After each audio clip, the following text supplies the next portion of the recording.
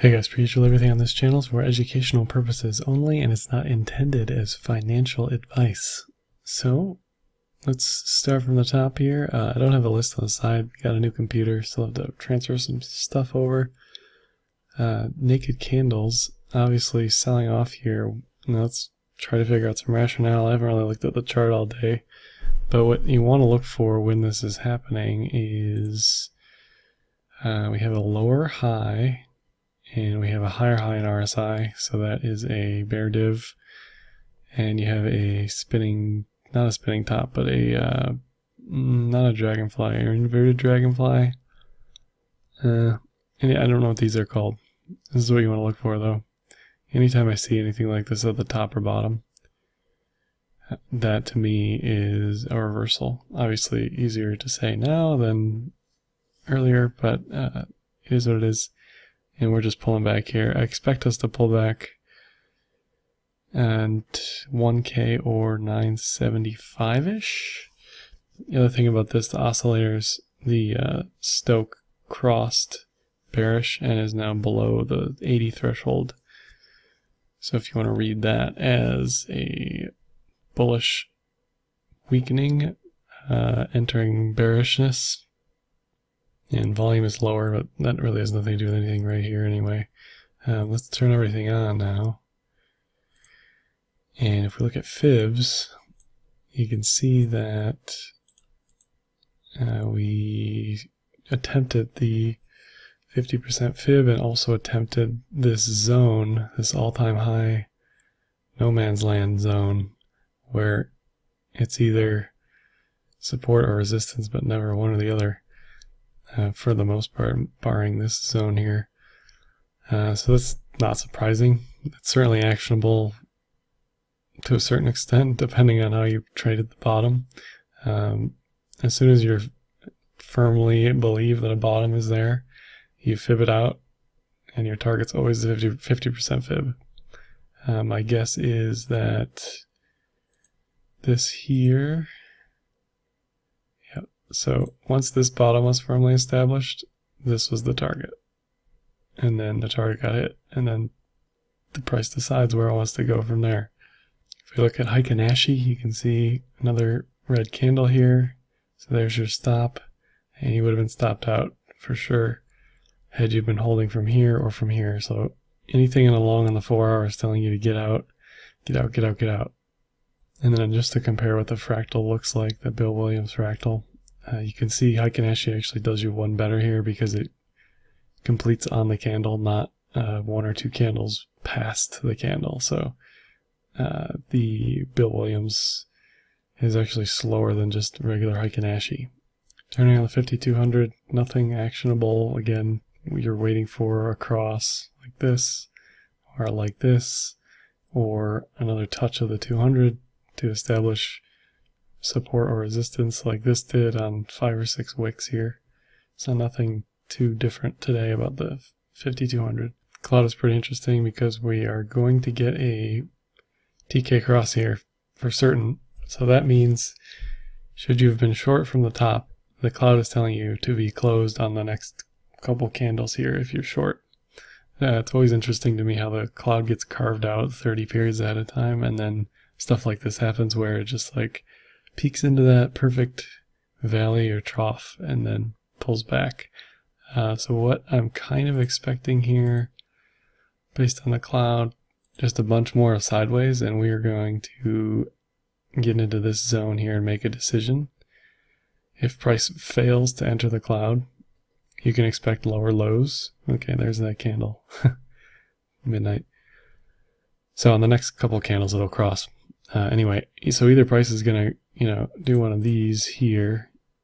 It's gonna go like this and then retest this zone. Or it's gonna enter here and hit one of these flat Kumo zones for sure. It really likes 1120 and 1150. The problem is it's so volatile right now to be long on leverage. It's pretty rough. You can see that this falling wedge kind of is done. It's kind of out of the falling wedge at this point. The biggest thing I'll be looking for now is the head and shoulders. So that's shoulder head, and then the other shoulder should come down right about the 236 fib here, and you're also looking for descending volume profile. That's really important. So that's currently an active pattern for me. The neckline is here, right here, and what you'll see is this, and it'll probably come up to here and then test this horizontal again and then go. This part here is called the throwback. So that's like days ahead of time now, but it's definitely set up for that. So that's Bitcoin. Let's take a look at some Vitalium here.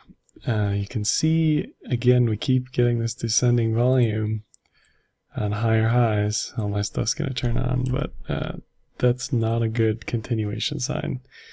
No div at the moment. We haven't had a higher high.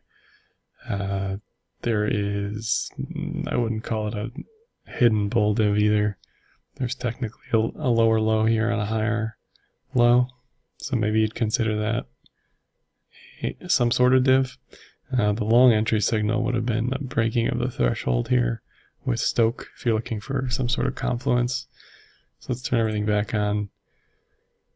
Again, nothing actionable here that I'm seeing if you're not already long or short. Cloud is telling you this is all a bull trend still, and that's no surprise.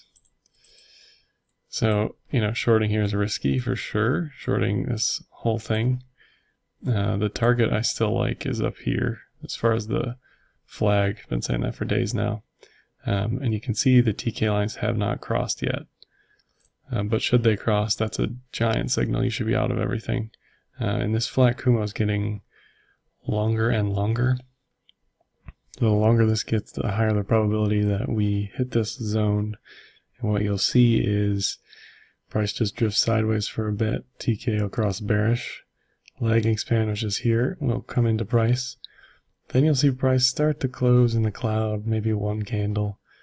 It'll play around in that cloud, and then it'll just all of a sudden just take off down to this flat Kumo. So that's what a beautiful edge-to-edge short entry would look like, and your target is already painted periods, hundreds of periods ahead of it, okay? Maybe not hundreds, but you get the point. It's been here for a while. If we look at Ikanashi, again, you're looking for two candles of the same color that have higher highs and higher closes and opens than the previous candle. As far as an entry is concerned, it's a bull trend, so this would be your re-entry, or this candle would be your re-entry.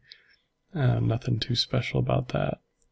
Those get a little noisy, but you're looking for stuff like this, where let's say you go long here, and then you just hold it, you move your stop here, hold it, move your stop here, hold it, move your stop here, and you may or may not be out here. If you're not out here, you'd move it up here, and then you'd move it up here, or here, then here, and then you'd definitely be out by now. So anybody who is long, really using smart stops, I think is pretty much out at this point, unless you're just holding on based on a higher time frame. Then if we flip to Tether real quick, USD Tether, again, no surprise, it's still rising wedge.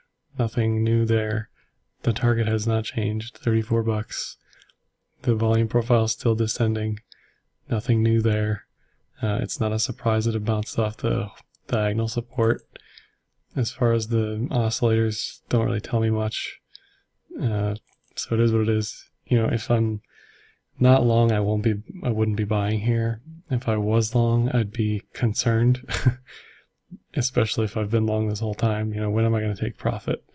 If you've been long since here, when's the time? This isn't, Ethereum is not going to be a new paradigm. I'm sorry. It's going to pull back.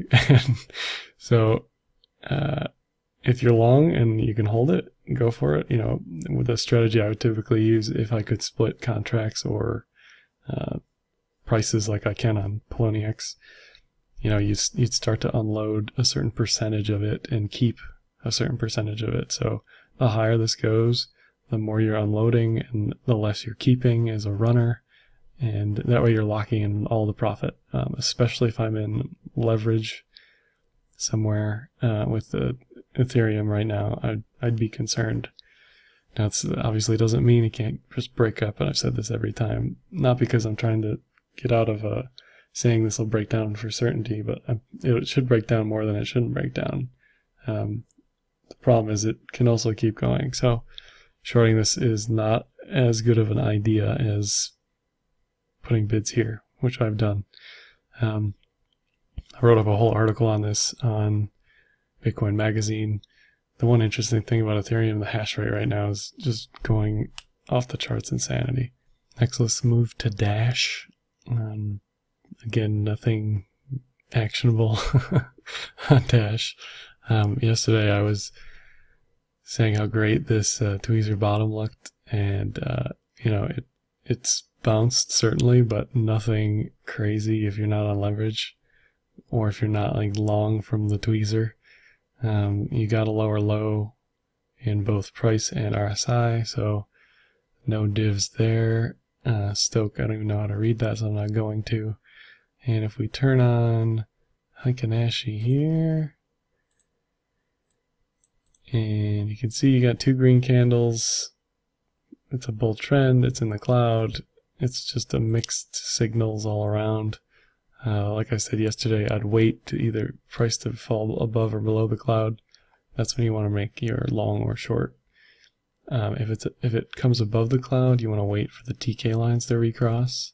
If it comes below the cloud, you can always short immediately on the candle close, or you can wait until the Kijun comes closer to price. Because what you'll see usually is this is part of Elliott wave, which I don't understand or want to understand, but you get this momentum to the end of the cloud, and then you get this like resetting of momentum, and then it'll push down. And while it does that, the Kijun doesn't have time to catch up. So after it pushes down, it'll come back up. I used to sell this in Bitcoin on the other chart. It'll come back up to the Kijun, and that's where your asks will be to a high probability. So that's all I have for today, other than, well, let's take a look at a few other things. Nothing on 5200, nothing on Cloud, just a bunch of nothing for Dash. Just best to wait it out. Again, what I'm really looking for here is the Cloud. I don't see any active chart patterns or candles other than the tweezer bottom here. So that's all for today, guys. Bitcoin's got a probable inverted head and shoulders coming building. Ethereum's got a probable rising wedge, best seen on ETH USD. And Dash is just no trendless ranging garbage. Wait for it to make a decision here. Like, dislike, comment, share, subscribe. Thanks for all the new subscribers, Twitter followers. Check the vid description for all the articles I always talk about. And happy trading.